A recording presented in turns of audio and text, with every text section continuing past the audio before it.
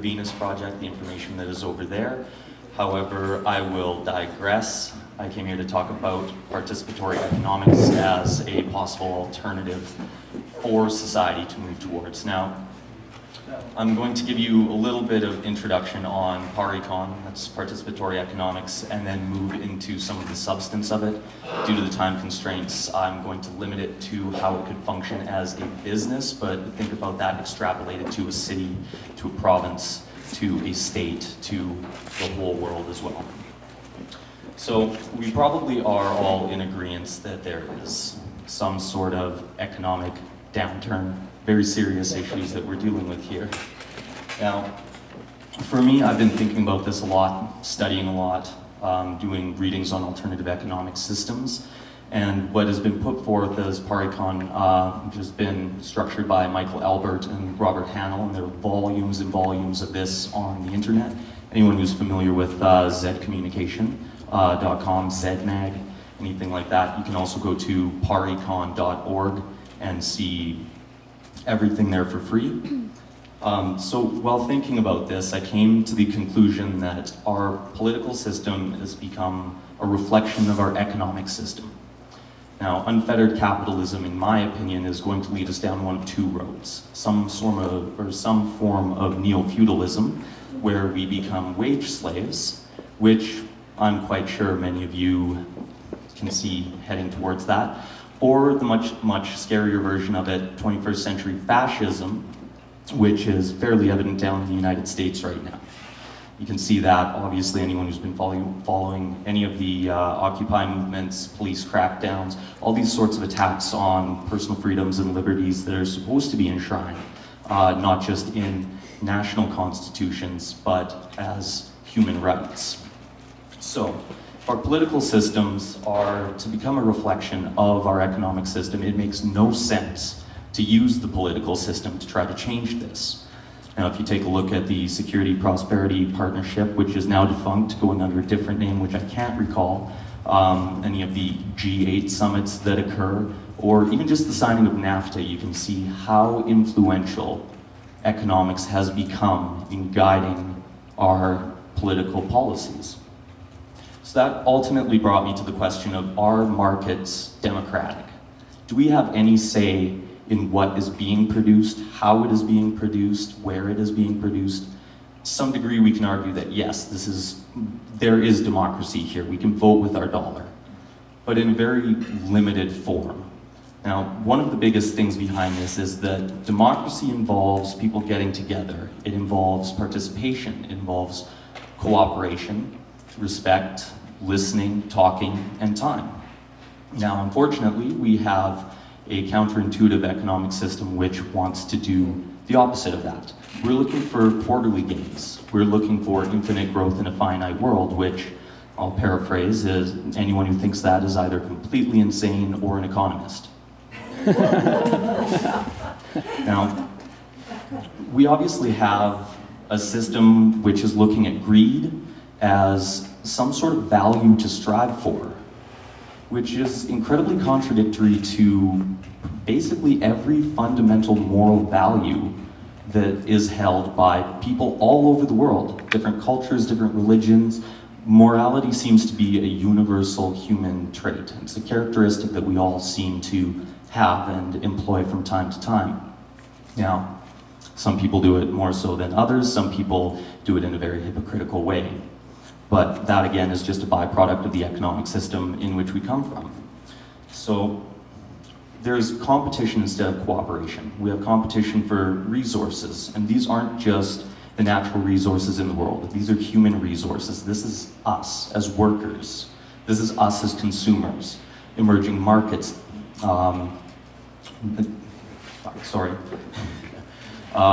different demographics of people. There is entire industries based on studying us and how we react to advertising, the sorts of trends that become fashionable.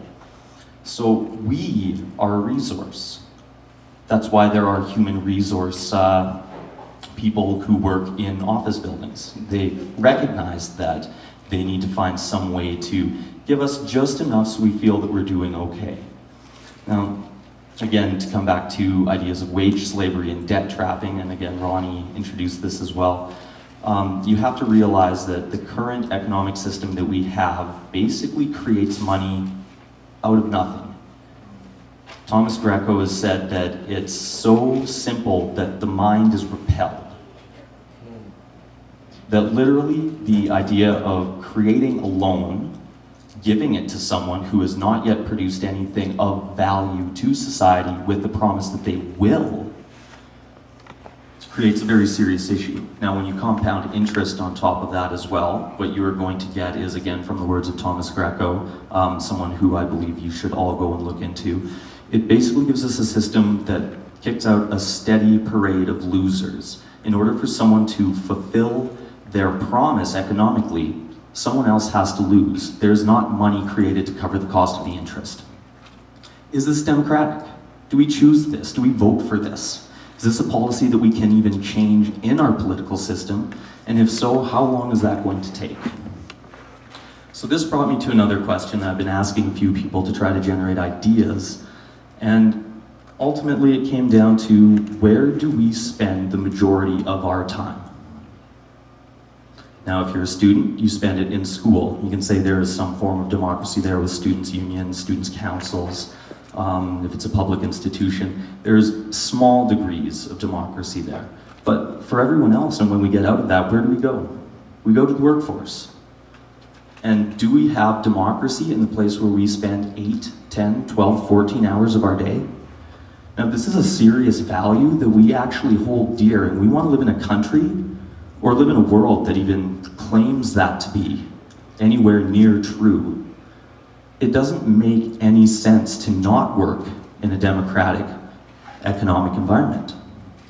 So, as people, as workers, as producers, as well as consumers, we need to try to find some way to bring about democracy to the very fundamental level of our lives. Of course, this means doing work, taking the time to do that, and being engaged in it. We can no longer be passive, because that leads us down the fork in the road. And I don't know if you'd rather see, feudalism or fascism, but they're both fucking scary to me. I don't want to see either. So really the way to achieve a lot of these, and I think the way in which we can actually influence the greater society around us, is to embody the very values that we claim to hold true as citizens of a country that none of us voted to be part of. And do it in our everyday lives, in the system that we choose, producing things that we need, and in the things that we consume as well. So we've seen in the past, and in our own country here too, the ideas of mixed economies. Well, we haven't really had much success with that. So what about socialism, or what about communism? I personally don't think that there's ever been a true large-scale communist experiment that has happened. Typically what we see coming out of communism and socialism is the creation of a coordinator class. This is a class of people whose job is to plan the economy for us, very much like the people who would do it in a free market. So we still have this very basic idea of classism, which is something that needs to be overcome for democracy to truly flourish and take place. So that brings us to a paricon society. Now, so some of the key values, and of course this has to be very broad. When we talk about communism, or we talk about socialism, we talk about capitalism, we're talking about the key values, the key institutions of how they're supposed to operate. Now, then it comes down to us. The onus is on us as the workers, as the consumers in that society, in those neighborhoods, in those areas, to actually fulfill that. So from this standpoint, I again would just like to speak about it from a business level to make it a little easier to understand and to let it be something that is actually achievable. There's no point trying to go and spread it across the board and expect everyone to actually get in on this. We need to have models, we need to have people who are doing this to show that it's possible. Now, some of the key values of this, of course, are participation.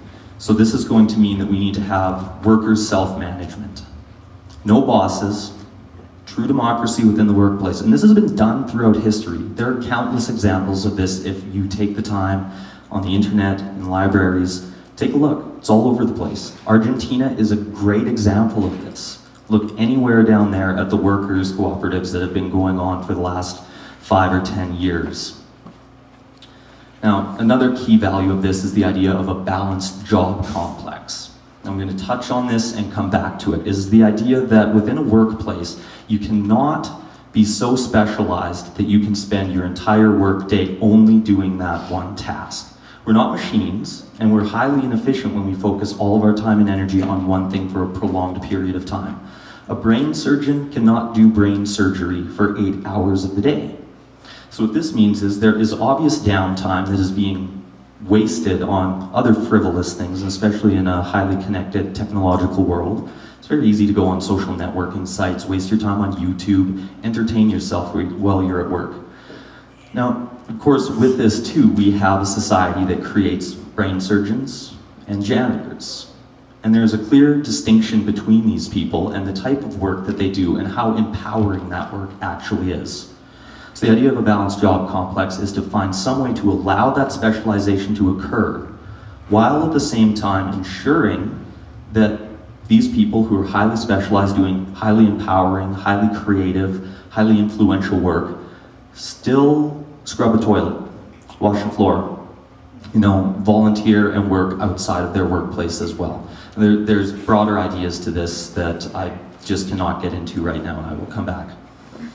The next thing is the idea of remuneration for effort and sacrifice. Now, our current system has a tendency to just give people payouts for making a lot of money. These people typically do very little within their actual work environment as far as producing something, but it's the fact that they control the people who produce something, and they're justly rewarded, and we think that this is okay. We also happen to promote the idea of luck and inheritance as something that should be rewarded. Now, like, none of us chose to be a citizen of this country. Our parents just fucked here and we had no say over it. The same thing for those people who are born into power and privilege. They did not work towards that. They have not contributed to be at that level where we see them as someone who should be economically influential for us, nor should they be paid for that. It just doesn't make any sense.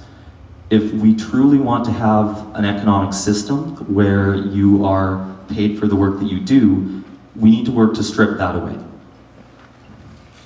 Now, of course, what about allocation? What about production? Well, again, participatory economics. The idea being that within a worker-controlled environment, you get together and talk about what needs to be produced, how it's going to be produced, for whom you're going to produce it, how you're going to get it out there, and you do it in a democratic way that hopefully will uphold all of these other key values, as well as some other basic fundamental moral guidelines that as human beings we should have the capability to bring out. And of course, well, what about consumption? Same idea, consumers' councils. This isn't anything new. This is an idea that has been around for a long time. But it comes down to the idea of communities getting together and talking about, well, what do we need? What do other people in other neighborhoods and communities need? What do people in other states need? Well, let's get together and think about what we need to take. And let's not take more than we need. Let's take just what we need. And if we can sacrifice and live a little bit, or live with a little bit less so that someone else can live with a little bit more, well, that's not really a bad idea. It's actually something quite nice. Of course, then be able to minimize the money that's being spent on missiles and tanks and other sorts of silly machinery that are just obliterating our species day in, day out. No one wants to attack someone who does something nice. I don't walk up to someone, give you $100 and expect to get punched in the face. I come up and kick you in the nuts, it's gonna be a different story, right? Now, one other thing that comes down to all of this as well that I will expand on a little bit is that decision-making power is not based on one specific mode. We're not talking about all consensus, because there are times where consensus doesn't work. We're not talking about blanket 50% plus one vote every time, because that doesn't always work. And of course, we're not talking about the little things that affect individuals. that the greater society gets to have a say upon. I'll give you an example of this. In my workplace, I decide to take a picture of my dog and bring it to work and put it on my desk. How many people, if we are workers in the same place, how many of you does that affect? That's right, it affects me. That's it. We don't need to vote on this. This is a waste of time, obviously. However, if I decide to bring in a stereo system and start playing Megadeth or Propagandhi at the top level, just because I think it makes me work better, I'm sure there are people out there who, you know, even though they're probably the best bands ever, don't appreciate that music. Now, this is where it's going to cause a problem. Do we need to have everyone in the company get together and convene on this, or do we take those people who are most affected by my decision and hold a vote on this? Now let's extrapolate this to something a little bit larger. Our current system has a tendency to ignore the people who are most affected by economic decisions. Look at the tar sands, the human rights violations that are occurring up there to First Nations people. On contested land that is stolen, how much say do they have over the economic policies and happenings that occur there? Exactly, below zero. That does not make sense. Now, something that I've heard that I've taken quite personally is that what is keeping it from happening to me? Now, I think if you actually think about that, you would want to have some sort of say if you hold a stake in that. Be it in property taxes, be it in tar sands developments, be it in deforestation, you know, be it in gentrification. These are issues that we have to face as human beings. Now, we have a system that just glosses that over. The people who have the power to make the decisions that are affecting hundreds, thousands, millions of people every day, they're left out. Those people who are the victims have no say. So we need to create a system where they have the power to contest an economic policy. And that you will meet and you'll either come to a concession or the vote says no, we don't want it, we don't need it, go somewhere else. And our society would be able to respect that decision. So I'd just like to come back to the idea of workers' self-management again. Now I talked about consensus and talked about majority voting. These are things that we need to use in concert with each other, because again, they don't work 100% of the time. Of course, this also means that there are not bosses. So we need to get together, we need to talk about things. If we need to move between departments, we're going to elect councils and basically come up and create some method of rotation that will properly reflect our own personal views as workers within the workplace. Very much like we have a parliamentary democracy in our country here, there's presidential democracy in other countries. Different systems work in different situations. And this is what needs to be recognized. Human beings are diverse in themselves, in cultural traits, religious traits, language, physical attributes. So why not in the formulation of our democracies? As long as democracy prevails, it doesn't matter how it is achieved. And that is what needs to be looked towards for workers' self-management. It will vary in this business, it will vary in this business, to whatever needs they have. There's no blanket answer for this, and that's what I want to get across. Now, the idea, of course, of balanced job complexes is within a workplace, you should be able to have a schedule that you can yourself vote on and be able to do work that you find empowering, but at the same time do rote menial tasks so that we don't create a hierarchy of basically skill power. We don't want that. We want more equality. We want more justice, you know, and those aren't bad values to try to get. Of course, this would also mean that if we work in a very good environment, where we're not exposed to dangerous chemicals, we're not exposed to any sort of hard, physically straining work, it's expected that we will also go and work in another work environment so that overall, we have roughly the same job complex as someone else. So that means we might have to go and spend a day driving a truck. That means we might have to go spend every Thursday and Saturday afternoons working with children. It makes us better people. It gives us a better sense of community. And ultimately, it helps out with the other participatory planning concepts within this, because you know people, you know the needs of other groups that you will end up representing if you're elected, or that someone will end up representing if you're elected. It's a way of building community and strengthening people, not strengthening individualism, not strengthening antisocial behavior, because that's what we have now and it's obviously not working.